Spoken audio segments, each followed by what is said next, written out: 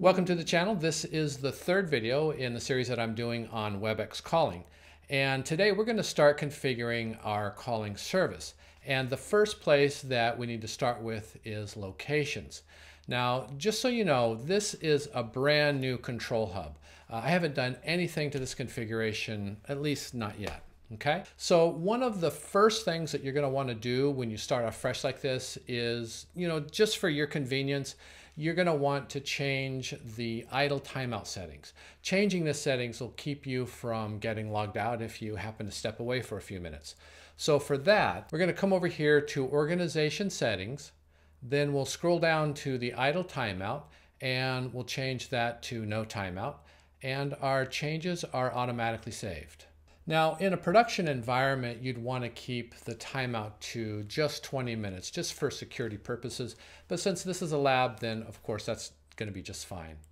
Okay, so next, let's go up to Management and then Locations. And you can see we've already got a default location, dcloud. And if you're using the calling sandbox, then yours is probably going to be called Site 1. And that's okay, we can use this one, but of course we're going to need to edit it. So to do that, just click on the location, whatever yours is called, and then click on this little pencil icon over here. Now we can edit the name, and I'm going to call this one Seattle. And then for the address, let's say 400 Broad Street. And now we can get the zip code and everything else from this drop down. And you want to check to make sure it's the correct time zone. And I guess here we'll go ahead and say American English. And then we can save that. Okay, now we're going to come back up here to the calling tab. Then in the calling connection section, we're going to click Manage. And we're going to choose Premise-Based PSTN.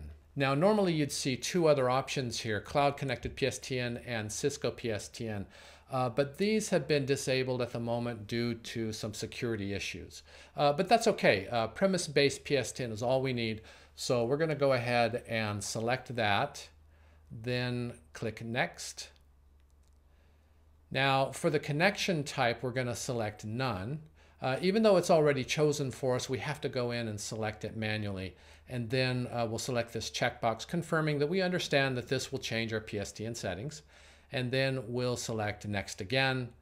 And then this screen is just to confirm our settings. And if we're happy with our settings, then we can go ahead and choose Add Numbers Now. Then confirm our location, Seattle, click Next, and then we can add our numbers. Now we're going to be entering fake numbers here just because this is our lab. So we want to enable this option, Activate Numbers Later. Then we'll enter Seattle's area code, then 555, and then you can add any random number here. Then finally, we'll come back down here and click Save. You'll get a little green confirmation that it successfully added the numbers, and then you can click Close. Okay, now we're going to go back over to Locations. We'll click on our Seattle location. Then we're going to click the Calling tab again, and then under the main number, we're going to select the fake number that we just created. Then we'll click Save. And then, of course, we'll get that green confirmation that we successfully updated the main number. Okay, now we're going to set up a second location, and this second location is going to be in Tokyo, Japan. And we're doing it this way so that in a later video, we can see how to set up internal dialing and then how to call between multiple locations. Now here, we're going to be setting up our second location from scratch instead of just, editing an existing location. So for that, we'll go back to Locations, then we'll select Manage Locations, then Create Manually. And then here, this is similar to what we did before. For the name, we'll just say Tokyo. Of course, that'll be in Japan. And the address here is going to be 22nd F Asuka. That's in Minato. And of course, that'll be Tokyo. And the zip is 1076122. Time zone is going to be Asia, Tokyo, of course, and we'll keep that in American English despite the fact that it is in Japan. Then we'll click Create and then Close. Okay, from here, we'll go up and select our newly created Tokyo location. Then, of course, we'll select the Calling tab and set up calling. And for the connection type, we'll once again choose Premise-Based PSTN, then we'll select Next. And again, we'll need to manually come up here and select none, and then check the box, and then click Next. We'll add numbers now, confirm the Tokyo location, and then we'll activate the number later. Then we'll say 03 and then 5555. There are 4 numbers in the prefix here, and then 1, 2, 3, 4 for the number. We'll hit Enter and save. And great, successfully saved our number. So then we can go ahead and close that out.